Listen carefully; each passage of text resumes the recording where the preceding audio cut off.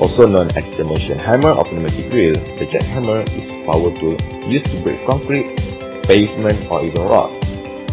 Its effectiveness depends on how much force is applied to the tool, so you must be really strong to use one.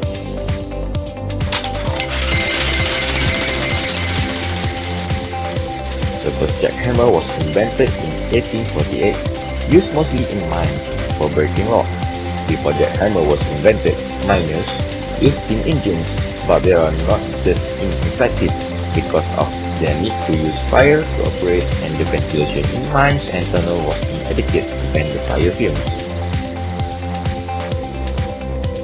Hi, so now I will tell you about the main component of the road breaker. So as you can see here is the handle of the road breaker. The main function of the handle of the road breaker is for the operator to easily operate the machine itself. So as we can see here is the low pressure nitrogen chamber. The main function of the low pressure nitrogen chamber is to absorb excessive vibration and convert it into energy for the machine itself. So the small part here is the frequency adjusting valve. The main function of the frequency adjusting valve is to allow regulating energy of the stroke according to hardness of the rod and the hammer here. So the next part is the holder of the hammer. The main function of the holder is to hold the hammer itself. And here is the hammer. The function of the hammer is to break the rock. So as we can see here is the outer body of the machine. It comes with an absorber, so it can completely insulate the power unit, and it functions for the low noise and low vibration. So the next part is the auto greasing system. So the auto greasing system functions to grease the machine so that it helps the operator to grease the machine.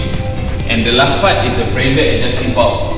Pressure adjusting valve works to adjust the pressure of the machine.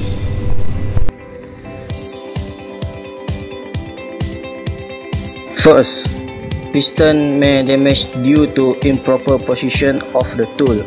Apply same direction of boom force in line with the tool and place the tool in the rock with hammering surface as vertical as possible. If hammering surface is oblique, the tool may slip during hammering and force the piston to overwork and lastly damage itself. Second, oil leaking. This happens when hydraulic pipes for the breaker or the oil hose are loose or damaged. The solution is to retighten securely and replace seriously damaged parts.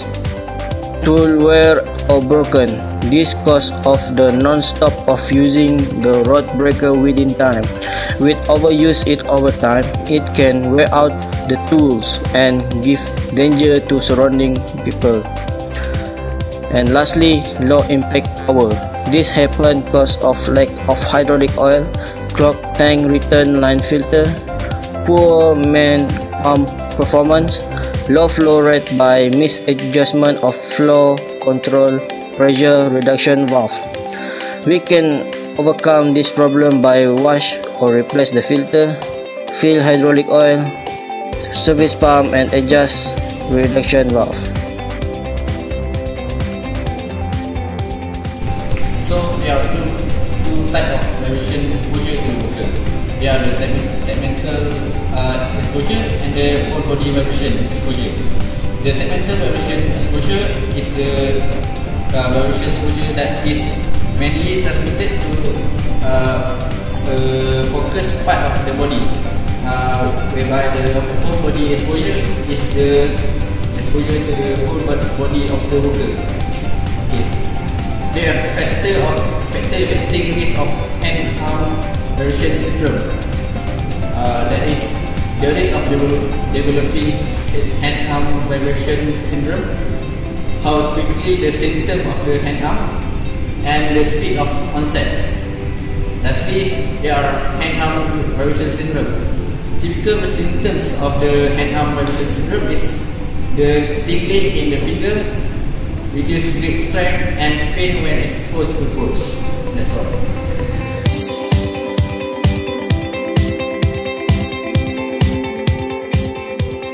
This is the free body diagram of the rod breaker. This is the input force Ft. This is the output force Fe. This is the whole mass, the damper, the spring, and the movement of the rod breaker, which is into the ground. So next is the equation of motion for the input, which is mx dot plus cx dot plus kx is equal to Ft. And this is the output equation of motion with where the cx dot plus kx is equal to Fe. So this is the control transmission path where the output is divided by input, where the Fe, the output force, divided by Ft, the input force. So we key in the cx dot plus kx, where the output force divided by mx double dot plus cx dot plus kx, and we divide and we will get this equation, cx j omega plus kx over m negative x omega square plus cx j omega plus kx. The equation is sub by the x ej omega for x dot is equal to x j omega ej omega t, x double dot is equal to negative x omega square ej omega t, because this is the rotational and the rod breaker is moving in rotational. Okay, after we simplify the equation, we will put the x over there and x over there, and we will get to simplify to next equation. After that, we replace the c with 2 zeta k over omega n,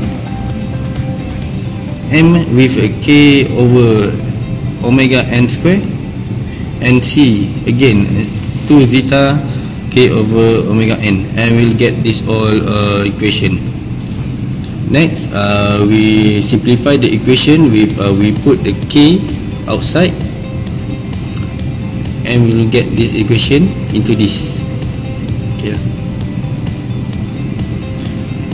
We need to square root of the equation because j is a complex number, so we will get square root of 1 square plus 2 zeta omega over omega n square root.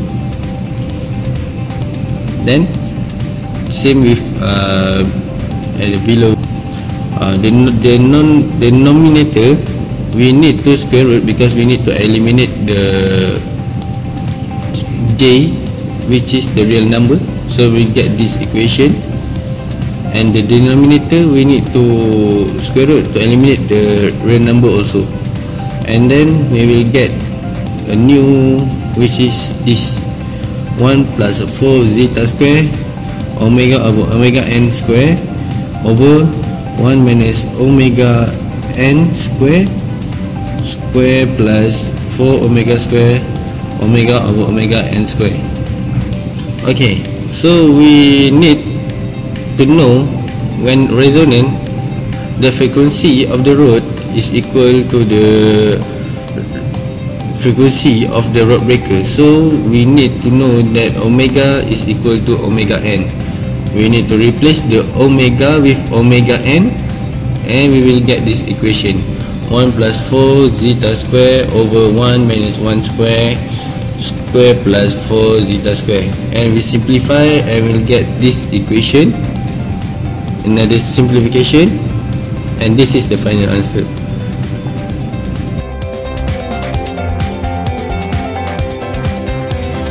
When operating a jackhammer, it is important to note, always keep the lift axis on the left hand side between the operator and the jackhammer. A typical mistake made by people the first time they use the lift axis is hovering over the jackhammer. Although this is the common technique when using the jackhammer, it will limit the efficiency of the lift axis. Instead, keep the jackhammer at safe distance from the body by extending your arms to a comfortable length from the body. Remember, You no longer have to pull the bit out of the ground.